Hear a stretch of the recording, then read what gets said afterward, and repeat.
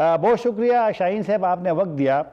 سب سے پہلے کیا ہوا، کیونکہ ہم تو سن رہے تھے کہ جو مسودہ ہے، متن ہے معاہدے کا، وہ قطری حکومت کو دیا گیا ہے اور تاریخ طے ہوگی جس میں اعلان ہوگا باضابطہ۔ یہ اچانک کیا ہوا جس سے لوگ حیران ہیں؟ کیا آپ کو بھی حیرانگی ہوئی ہے؟ بسم اللہ الرحمن الرحیم۔ طاہر خان صاحب بہت شکریہ۔ جیسے کہ میں نے پہلے کہا ہے، ہم بھی بہت حیران ہوئے یہ پریزیڈنٹ ٹرمپ کے ٹویٹ سے، کیونکہ یہ پیس ایگریمنٹ بالکل مکمل ہو چکا تھا۔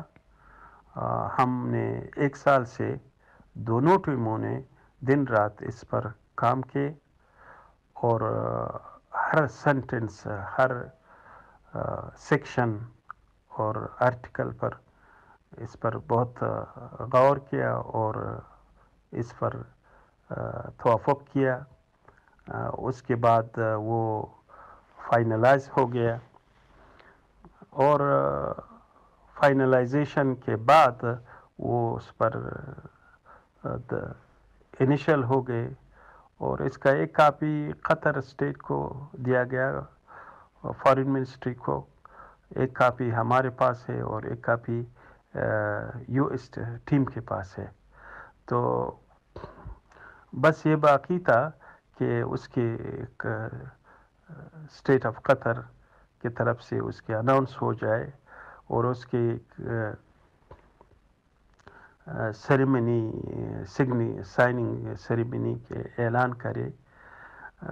اس وقت میں پریزیڈنٹ ٹرمپ کی طرف سے یہ ٹویٹ ہو گیا، اس کو نیگوسیشن کو کال آف کیا۔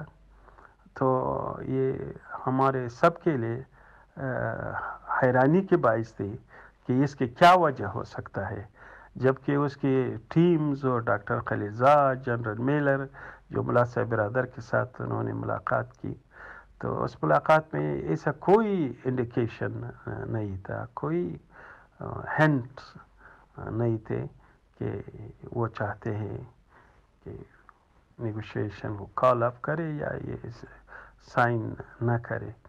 تو اس لیے ہمیں بہت حیرانی ہوئی، لیکن درحال کہ وہ بہت خوش تھے اس معاہدے سے۔ اور مین وائل ہم نے اس کے لیے ایک کمیونیکیشن کانٹیکٹ وہ بھی اوپن کیا تھا تاکہ امپلیمنٹیشن میں آسانی ہو، ایک میکانزم بھی بنایا تھا امپلیمنٹیشن کے لیے۔ تو واقعاً یہ بہت حیرانی کی بات ہے۔ ٹھیک ہے شاہین صاحب، آپ کو حیرانگی ہوئی ہے، آپ کہہ رہے، لیکن ڈونلڈ ٹرمپ نے کہا ہے کہ مذاکرات بھی جاری تھے، طالبان نے حملہ کیا، اس میں ایک امریکی فوجی مارا گیا، تو مطلب ہے کہ اس کے پاس تو ایک دلیل تو ہے کہ وہ امریکیوں کو مطمئن کرے۔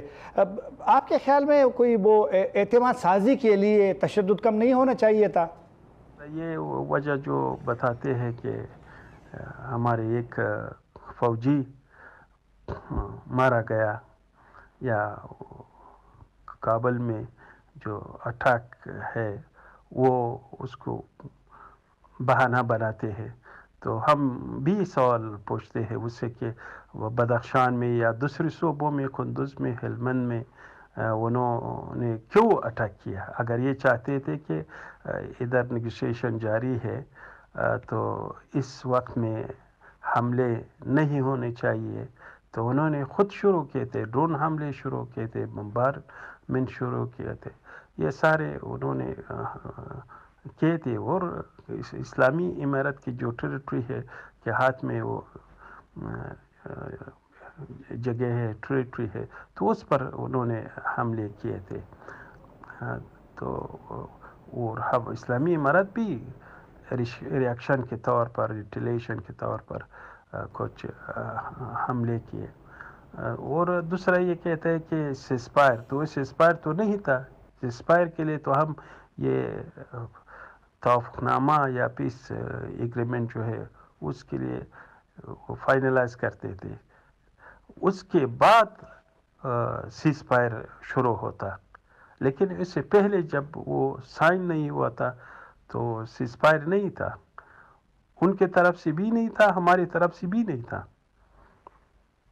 اور توقف نامہ تو وہ شروع بھی نہیں ہوتا. تو اس لیے میرے خیال میں سیز فائر کو بہانہ بناتے ہوئے یہ ریشنل اور معقول نہیں لگتا، یہ معقول نہیں ہے میرے خیال میں. شاہین صاحب، اب تو ڈونلڈ ٹرمپ نے مذاکرات کو اس کا اعلان کیا ختم ہو گئے ہیں، تو اور آپ کہتے ہیں کہ آپ ابھی مذاکرات چاہتے ہیں، لیکن ہوگا کیا؟ کیونکہ ابھی تک تو کنفیوژن ہے، کچھ سامنے واضح چیزیں نہیں آ رہی ہے. مستقبل میں کیا ہونے والا ہے؟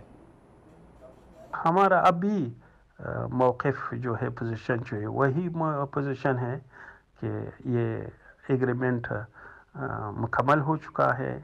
اس کا ایک کاپی قطر اسٹیٹ کے پاس ہے، اور اس میں ساری چیزیں شامل ہے. ادھر اس میں ذکر ہے جو ٹروپس وڈرال ہے وہ بھی موجود ہے. یہ امریکہ کے جو تشویش ہے اور کنسرن ہے اس کو بھی اس میں ایڈریس ہو گیا ہے.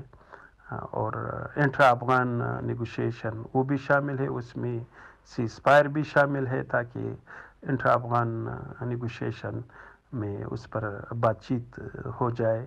تو یہ ساری چیزیں اس میں موجود ہے. یہ ایک مکمل فریم ورک ہے افغانستان کے مسئلے کے حل کے لیے. تو ہم اس پر کمیٹڈ ہے. اگر امریکہ چاہتے ہے کہ افغانستان کی لڑائی ختم ہو، آکوپیشن ختم ہو، افغانستان میں امن آ جائے، تو اس کی جو انہوں نے وعدہ کیا ہے اس پر وفا کرے اور پابندی کرے، اس کو سائن کرے. اگر نہیں چاہتے ہیں، وہ چاہتے ہیں کہ افغانستان کی لڑائی جاری ہو، آکوپیشن جاری ہو، تو میرے خیال میں جو بھی مستقبل میں جو آتے ہیں جھگڑا یا ڈسٹرکشن آتے ہیں یا ان کو آتے ہیں، تو اس کی ساری رسپانسبلٹی اور بلیم امریکہ پر ہوگا. بہت شکریہ شاہین صاحب، آپ نے وقت دیا، اپنا موقف واضح، بڑی مہربانی.